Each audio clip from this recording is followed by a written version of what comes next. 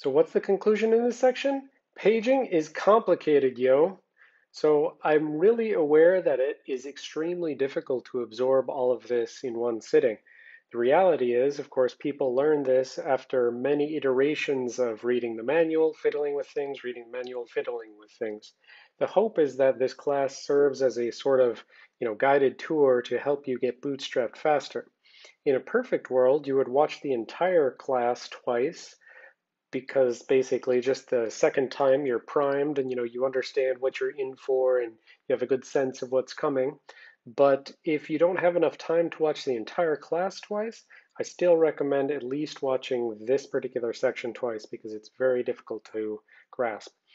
Like I said, most people, they either read the manual and iterate.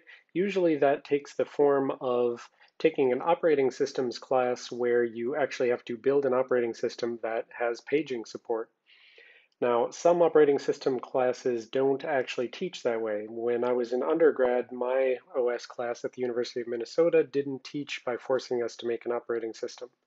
When I was in grad school, the undergrad class from CMU, which I took as a grad student, did force me to make an OS class, and quite frankly, I attribute that class to significant growth in my technical capability because it sort of, beat me into understanding the architecture very well.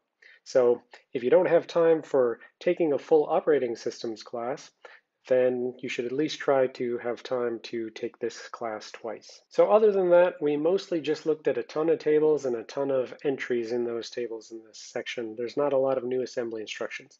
Just the new move register 64-bit into control registers or out of control registers, and the invalidate page assembly instruction for forcing out global pages from the TLB.